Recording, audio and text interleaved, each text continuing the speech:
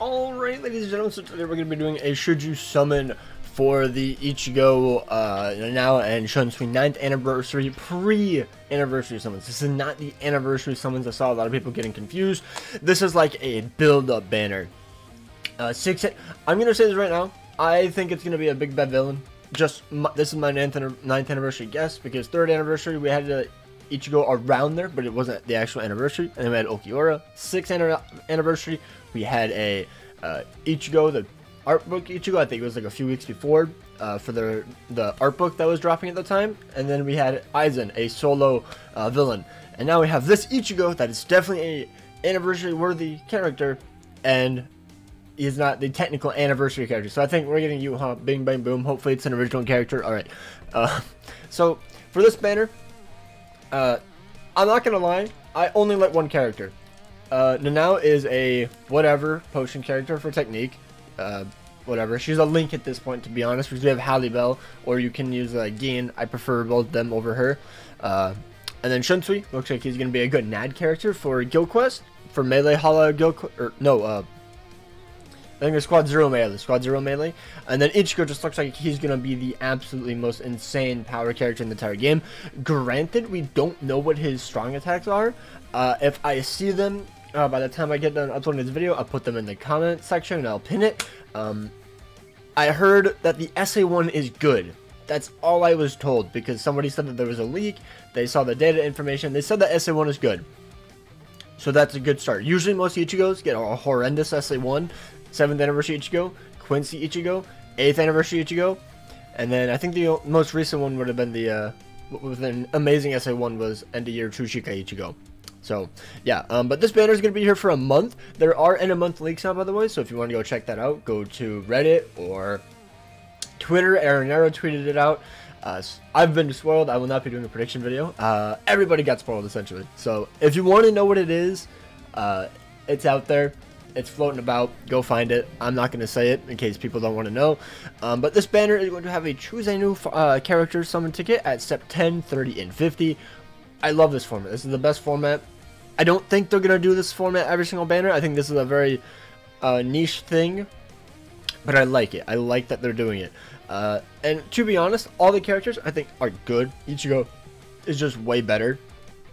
So we'll quickly go through him, and then we'll go through the filler and the actual format. If you were still confused, so for Ichigo, he's a power character, 9th anniversary renewed version. So you're probably going to get full hollow sometime this year, if I had to imagine. Killer, he's going to be a hollow killer, which is like the only thing I hate about his kit, besides him just not having 2. But I think people they aren't doing 2 killers that often, because if you drop such an insane character for 2 weeks, then that's less characters you have to summon for. That's just what I imagine is their mindset, which fair enough, they're a business, okay. I hate it, but fair enough, I get it. But Hollow is like the worst one. So right off the bat, if you already have Yuha or Kangdu, you don't need Ichigo. Unless he's just that goddamn cool for you, like for me personally, he's my favorite Ichigo, then you don't really need this Ichigo if you have Kangdu or Yuha. This Ichigo might be better than those two, possibly, but not that much better to where you need to justify to summon unless you're in like an S League guild.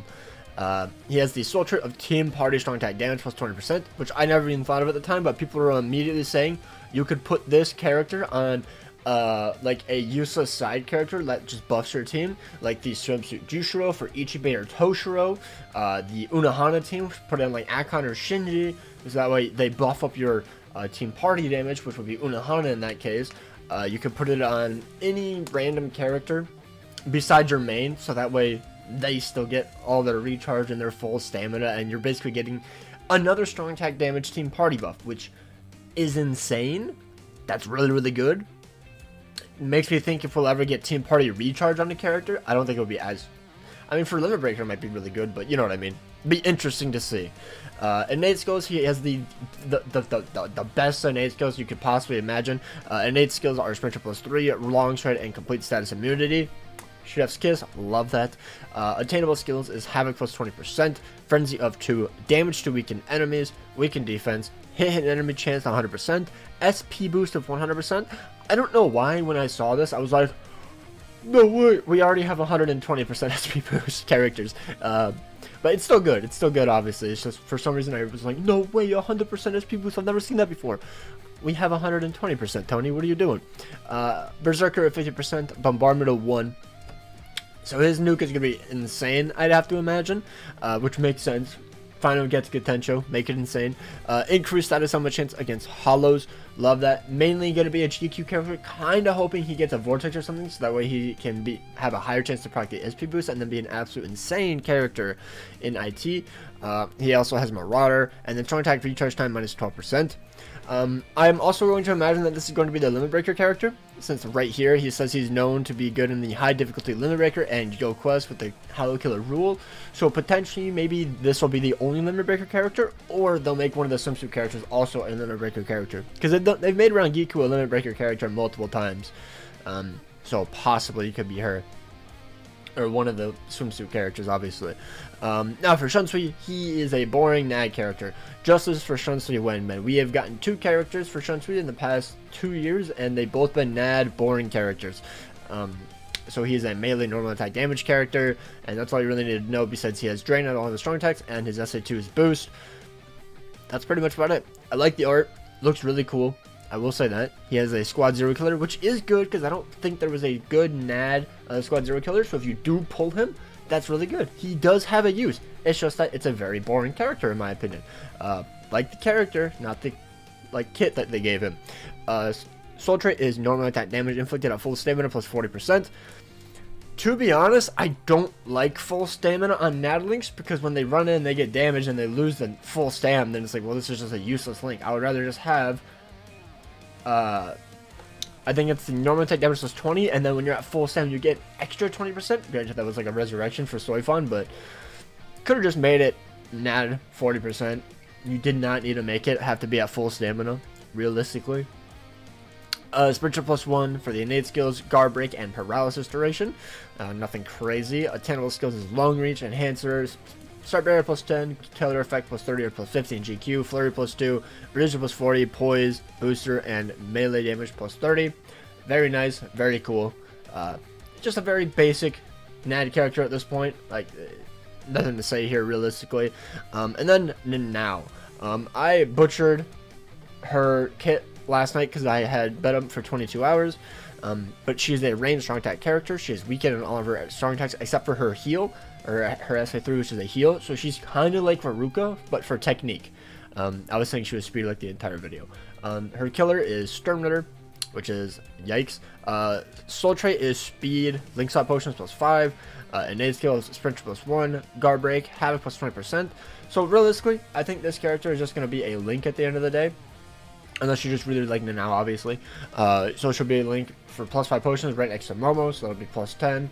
And then for our plus 10 Jushiro, you'll end up getting plus 20 in total, which is going to be pretty nice. But she has attainable skills of Berserker plus 50, Devastation plus 60, Frenzy of 2, Medic, Speed Droplet Drop plus 30%, Speed Link Slot Potions plus 5, Strong Attack Resonance plus 10% of the Soul Ripper damage, Team Party, Technique, Attribute, Character, Strong Attack Damage plus 20%. I'm really curious if she's going to be better than Jushiro, because they're both plus 10 Link Slot characters, so just kind of curious which one would be better. I feel like it might just come down to their strong attacks, because I'm not the biggest fan of Jushiro's. Maybe she'll have a Vortex or something, because she does have status elements. She has weakening, so kind of curious how that's going to go. But yeah, now let's go over the banner format right here. So we're going to have Momo, Grimmjow, Dean, Mana Orihime, Espada Killer Aizen, the Tea Party Tea Time White Day Aizen, and then Luna Rukia. All usable characters. They're none of them are like super outdated. Besides like the Nag characters, but obviously they don't age as poorly as SP characters, so it's fine. Him being like 3 years old at this point, I think. They're all good. We'll go over their kits quickly. The first step is 50 orbs, second and 6th is 150, third and 7th is 200, 4th and 8th is 250, 9th step is 250 orbs, and then at step 5 is a guaranteed 5-star character, a featured 5-star character, so any of the characters up above, and then step 10 will be free choose a new 5-star character summons ticket. So You don't get a single one of these characters in the banner. You go to step 10, you can just outright pick. Boom. Stop right there. Do not go past step 10. Step 10 is the absolute maximum I would go. I don't even recommend going 10 steps, but if you like Mugetsu or you like NANAO or SHUNSUI and you want the characters, go to step 10 and call it. I don't recommend going for dupes. Ichigo is a premium character, so you can easily skip if you only want Ichigo. We have swimsuits coming up in a week or two, most likely. We are going to have anniversary on the 23rd of June. Part 2 is going to be the 23rd of July, my bad. 23rd of July, and then the 31st of July. And then potentially there might be another big 1,000 or better after that, because I think the end of month after anniversary, we had Kilgay, Bambi, and Ebert. So be on the lookout for that. It's going to be Orb City from now on. But yeah, and then step 15 and 25, guaranteed featured 5-star. Step 20, 1 new 5-star character guaranteed. Step 30, new, choose a new 5-star character summons ticket. And then step 35 and 45, 1 featured 5-star character guaranteed. Step 40, new 5-star character guaranteed. So that's all you have to go to guarantee all 3 of them. And then step 50, choose a new 5-star character summon ticket. Insane banner format. Insane. I still think the crown summons is better. The one where you get like a 5-star almost every 3 multis. But it's a really good crown, or a really good format. Now for Momo. She is a pretty decent character in Goku's because she has the booster and she has the enhancer skill, so she's not bad, and she won't steal your RNG by proccing status summons, which I like. She's mainly a droplet character, as you can see by her link. Heart droplet drop plus 30%, and then she has an extra 20% plus a guaranteed 10. So you use this character for an insane amount of droplets. I use her in epic raid sometimes just to farm a lot of droplets and then get a little bit of potions. Nothing to say much. She's not bad by any means. She's just a droplet farmer. If you get her, I think she does have value.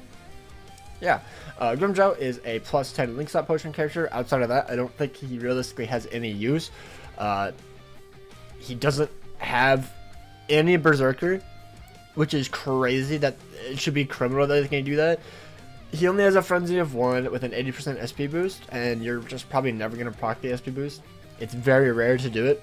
I don't like his strong attack kit either, so it's very awkward. Just not my favorite character. But for what he's used in, which is mainly IZ, I think it's fine. You don't need a lot of damage, but you know, it is what it is. But he doesn't give. He has link slot potions, but then that's literally it. Only plus 10 link slot potions, no droplets, nothing. So it's like, I think he's like one of my least favorite characters, to be honest, because his kit is just awful. Gin, he's just a good speed Soul Reaper killer. Nothing crazy. He's not bad. He's pretty solid to play. I use him in Scroll Quest because he can read all dodge. So read all affiliation dodge. That's where I use him. So I get my use out of him every week to farm scrolls. Yeah, I like his art. That's pretty much about it. Man Orihime, insanely good character, but now with the more recent NAG cards that we've been getting, she isn't as needed. I find myself using less off killer characters, but she still will definitely be useful. Once I get the Brave Battles ticket, I honestly think I might just end up picking her, but I think I'm gonna wait till anniversary to really choose, because if 8th anniversary each goes on there, I want to 5-5 him, because I want to 5-5 every single anniversary character. But yeah, she's really good. If you don't know what she does, her killer realistically doesn't matter. It's not about her damage, it's about her support potential. She has the booster skill and the enhancer skill, so she has the best boost in the entire game. She has multi-barrier, and she has shared complete status immunity, and she has pretty decent damage when you put her on killer, or at least if she's ranged. Put her at a raised GQ. So my apologies, I'm tired. But yeah, she's a really good character. Nothing to say too much there. And then we have Sosuke Aizen, the party time or White Day Aizen. He's just a really good Espada killer for NAD GQ. Really good NAD killer for the Espada GQ, melee GQ. I think Rukia is better than him, the new Mind one, but you'll probably have more dupes than him anyway. He is a power attribute story per normal damage plus 20%, Berserker and Bruiser of 50 and 60%, Flurry of 1, killer effect plus 30 or plus 50 in GQ, melee damage plus 10 or 30 in GQ. That's really all I need to know. And then I believe he's immune to the own status ailment on the ground, which is weakening. If he's not, then L, but I'm pretty sure it is weakening. So yeah, really good Nag character, but outside of that, it's whatever. And then Rukia, ranged the wrong card, but we have a better character. We have 1000 Bugward Technique Aizen. But she has Berserker, Booster, and Enhancer. So I believe she has the better boost, but Aizen just does more damage because the attack boost and whatnot.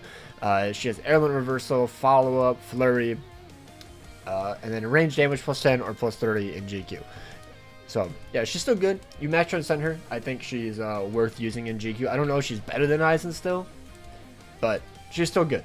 So yeah, that is going to be the banner. As I said, I don't think it's a must summon, but if you like Mugetsu or one of the other two characters, go to step 10, guarantee your character, and then dip, and then probably gonna have to skip swimsuits for anniversary, or you summon on swimsuits and skip for anniversary. Either way, let me know down below what you're gonna do.